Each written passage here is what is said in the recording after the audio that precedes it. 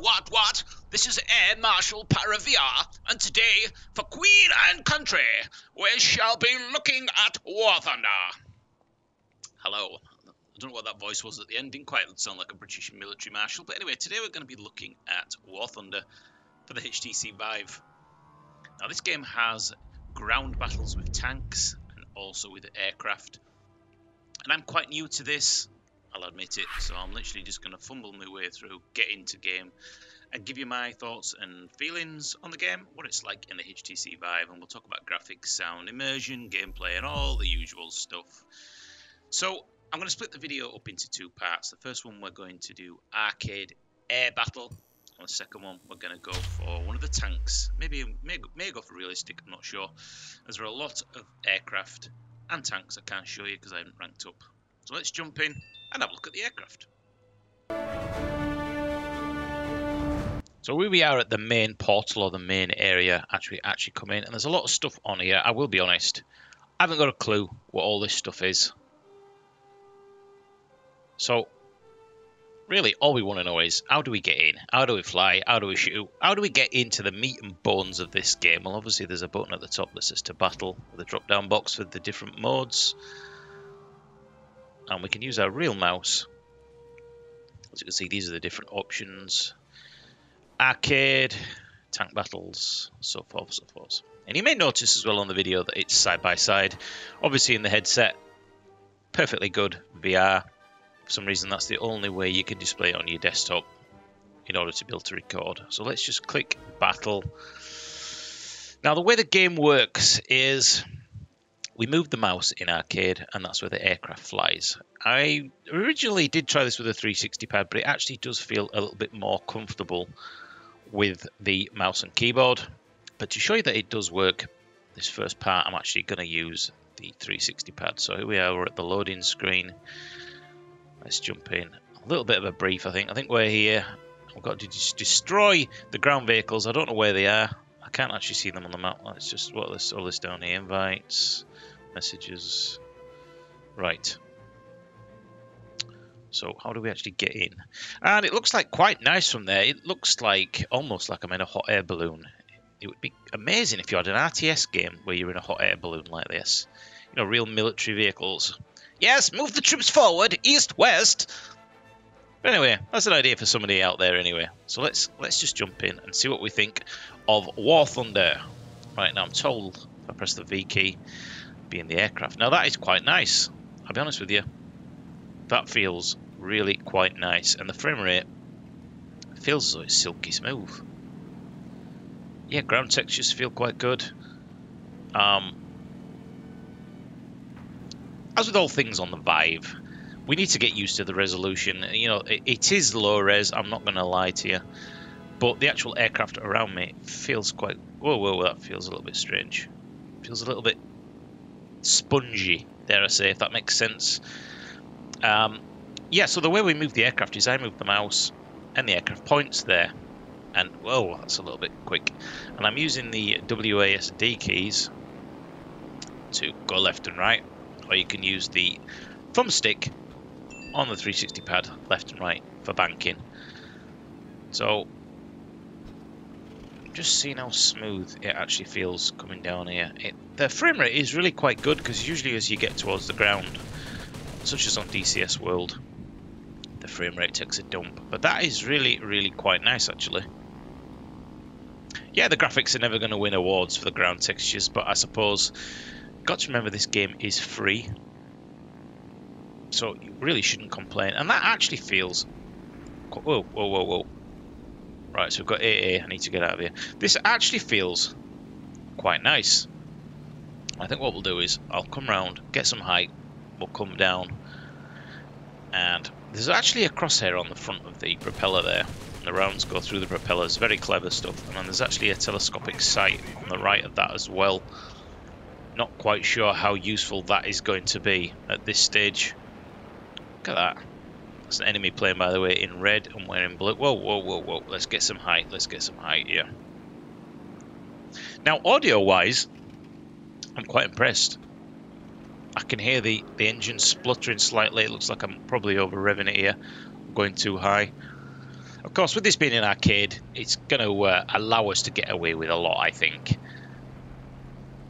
Of course, we can look directly behind us. Yeah, so the sound is really quite good. I'm actually running this in 7.1 with a 7.1 pair of headphones. And there is an option for that when you first boot the game up. So yeah, audio is very nice. Let's just see. Come down here. I can't actually see the object that I'm shooting at, and whether that comes with experience. Whoa. Whether that comes with experience, I'm not sure. There is that actual sight on the front there. I may just come back round and see if we can use that, find a target, and then what I might do is we'll see if we can take out an aircraft, become a proper combat pilot.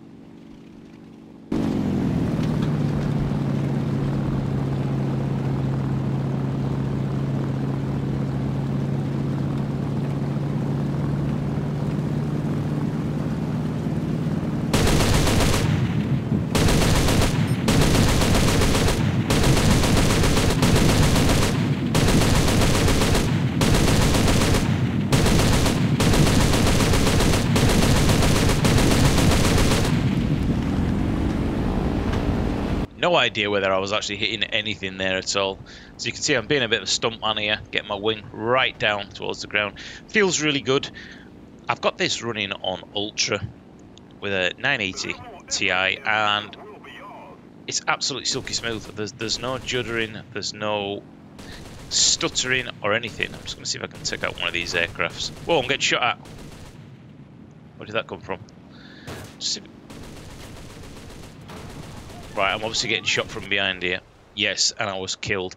Right, so I need to get a kill, at least an aircraft kill or a ground vehicle kill for the video. Otherwise, I'm just going to look like a complete and utter noob. So, right, so now we mean business. All these things in this menu, I have got absolutely no idea what any of this stuff does, apart from changing the range on the sight. I think what we'll do is we'll try and use that sight a little bit more on the aircraft and see if that actually helps us. I don't know what all this stuff does. Default 30 meters disabled. What else have we got? Let's just get back in. Right, we mean business now. Come on.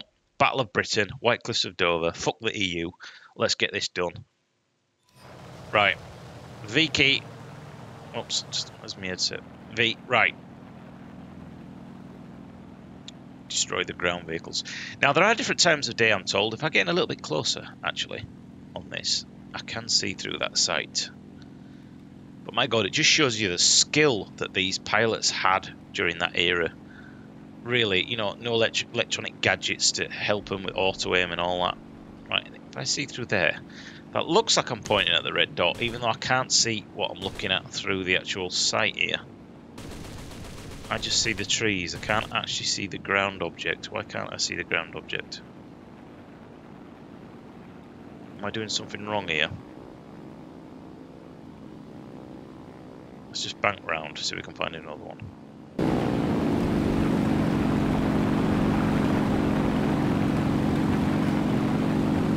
Let's keep the pressure on. Victory is close. Yeah, I know it's telling me it's not going to hit it at that range, but I just want to see whether the actual rounds are going. It's quite hard to see what I'm actually shooting there. Did I even get that on? No idea. Absolutely no idea. So I think we'll probably come round, see if we can take an aircraft out. So really, guys, I'm absolutely... should I say, I'm quite impressed with this, actually. There's just ever so slight motion sickness as you bank in left and right, but I do mean minimum. Games such as that Toys VR Pilot, that game that made me feel motion sick really quite quickly.